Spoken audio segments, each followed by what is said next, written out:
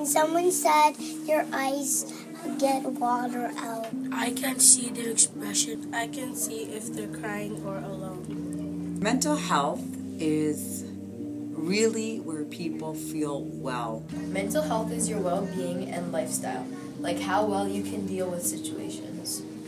If I have healthy mental health, so I'm in a good mental health state, then I can attend to anything that happens around me, even if it does become a crisis situation. Stigma creates mental illness by making people depressed and stressed. It also puts people down.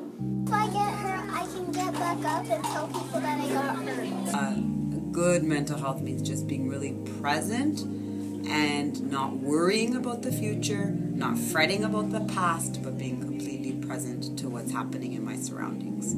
Stigma is when a person discriminates someone else for who they are.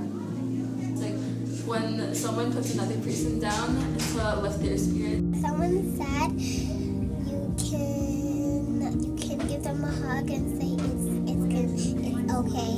When somebody said I can ask them what's wrong.